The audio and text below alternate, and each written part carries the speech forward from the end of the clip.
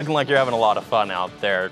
All right, and hopefully you are too, and hopefully you're staying safe because it is really hot out there today, and not just these temperatures, which are in the mid to low 90s, but our heat index has been pretty brutal already today. We've seen up to 113 at one point today for some of you, and right now we're at 102 in Fort Myers. Other areas approaching 108, Bonita Springs, 109, Arcadia. You've got to be careful here over the next couple of hours. We're kind of in that peak heat of the day. Give it a couple more hours and we should start seeing these things back off. But as we're doing this right now and dealing with the heat, make sure you're going inside, cooling off, and taking some breaks. We definitely could use some rain to cool us off, although it kind of put a little damper on some of our 4th of July plans. Not doing so. We're only seeing a few little spot showers here off inland.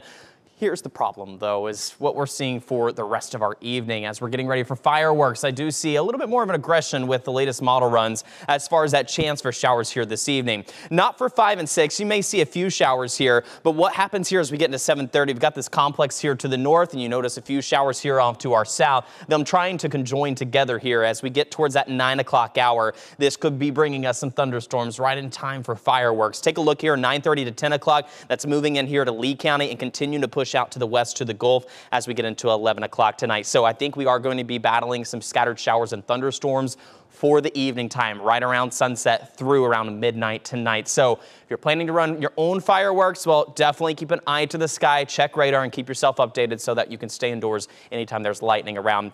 If you don't have those plans for today, head out to Cape Coral. Of course, red, white, and boom is going to be going on. Of course, we're going to continue to monitor closely any chance for those storms here as we get right towards that time for fireworks, which is set to take off at 9:30 tonight. Now, heading into tomorrow, we are still looking at some pretty strong heat, especially in our inland communities. Heat advisory already out for Glades, Hendry, and as well as Collier County. Now, we will get some relief here on the coast in the way of some showers, but we will still get pretty warm around the lunchtime. So continue to use caution tomorrow. Make sure you're not getting overheated. Let's talk about that rain chance for tomorrow. The sea breeze kicks in here by 11:30 in the morning. We could already start seeing our first showers of the day.